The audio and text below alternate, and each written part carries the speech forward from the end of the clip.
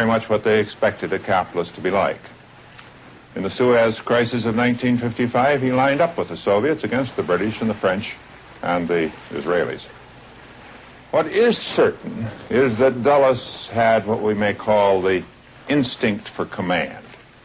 This is something that's very important. There's a type of person who, out of the very certainty of his purpose, right or wrong, assumes leadership and is conceded leadership. Douglas MacArthur was such a man. So was Charles de Gaulle. So we have seen was Lenin. There's an old Scottish saying that celebrates this kind of individual, where McCrimmon sits is the head of the table. For exercising power, this instinct to command is a far, far more important thing than brilliance of mind or eloquence of speech or charm of manner.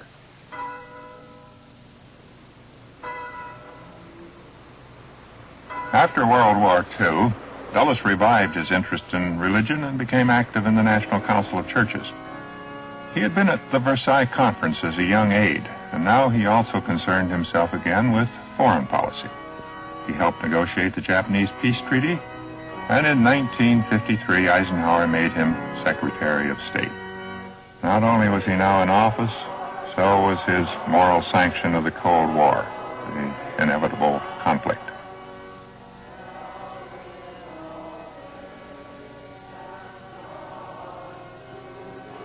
John Foster Dulles was not a popular figure with liberals of my generation. Some of us agreed with Reinhold Niebuhr, the noted theologian, who once said, "Mr. Dulles's moral universe makes everything quite clear, too clear. Self-righteousness is the inevitable fruit of simple moral judgments." Holding and remembering, as I do, these attitudes, I think it well to let Mr. Dulles speak for himself. This he did at this, his father's church, on October 11th, 1953.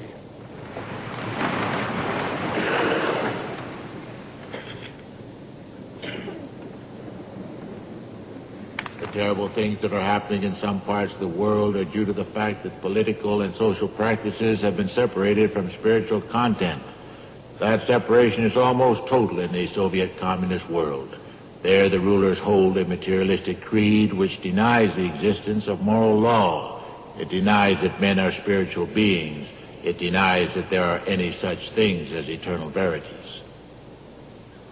Any nation which bases its institutions on Christian principles cannot but be a dynamic nation.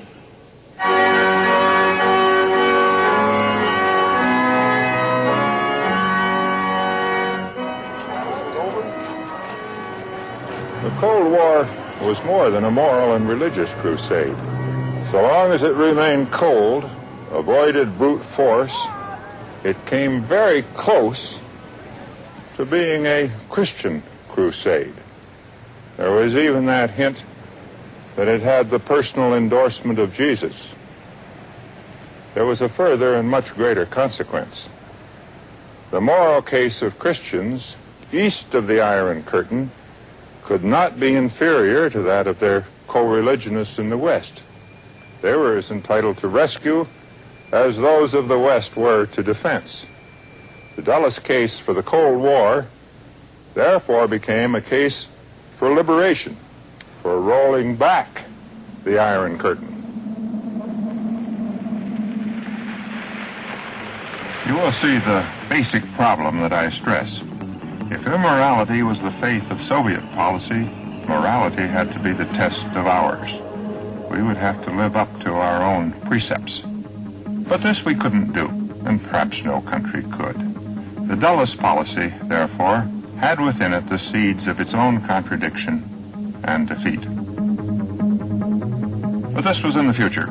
For the moment, after Czechoslovakia, after China, after Korea, though Eisenhower had brought that war to an end, there was no opposition. The world was set for a further perilous passage, not yet completed.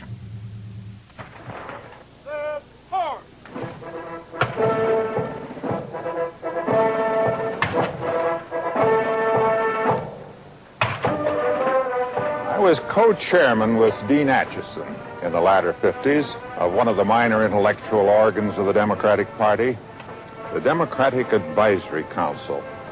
Acheson was chairman for foreign policy, and I was chairman for domestic policy. At our meetings, Acheson attacked Dulles lucidly, brilliantly, and with a kind of resourceful invective for being too soft on the Soviets. And the drafting of our foreign policy resolutions consisted, I sometimes thought almost exclusively, of toning down, often only a very little, Acheson's virtual declarations of war. That was the nature of the political opposition in those days. At the more practical level, the Pentagon developed weapons systems that were often duplicating, sometimes competitive, and which were routinely approved. The word Pentagon itself became a synonym for military bureaucracy and military influence. And a large and growing industry responded to its needs.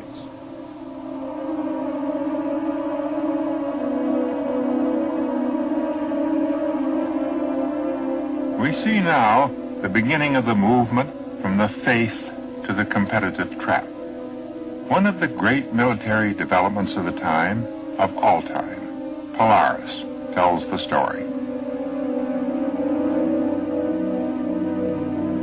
In the 1950s, the Navy faced the fate of the man bomber. Surface ships, including aircraft carriers, were vulnerable to homing missiles. They might still be justified, but they were no longer a decisive weapon, and the solution was Polaris.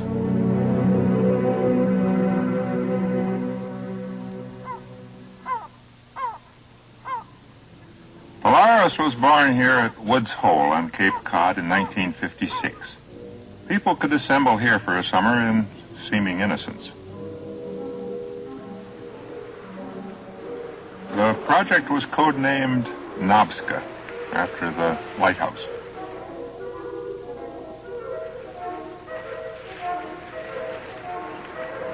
Eminent scientists assembled. Edward Teller,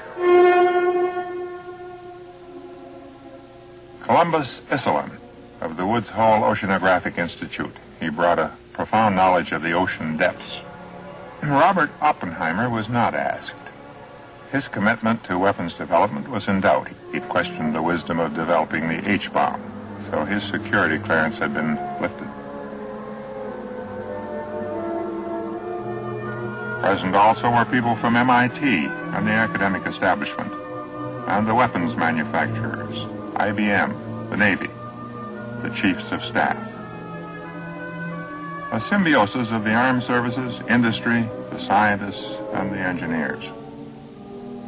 The problem to be solved here and around the Whitney House, how to devise a means of firing nuclear missiles from a submarine underwater. It succeeded. It is now believed that Polaris was an answer to a Soviet threat that had not yet developed. It then produced the response with which it had been intended to deal. But this is a trivial detail in the larger game. In that game, we do what encourages the Soviet response, and they do what encourages our response.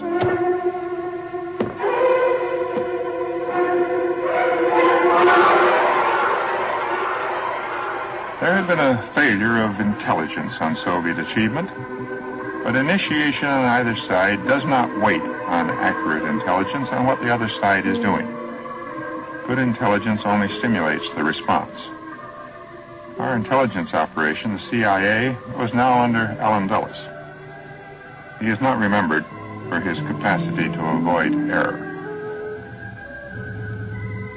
We do not know, I should say I do not know, the exact conjunction of interests that produces the Soviet initiative and response. But we do know that bureaucracies, great organizations, are much the same the world around. It is fair to assume since Stalin's day, perhaps before, that the Soviet organizations that develop and make weapons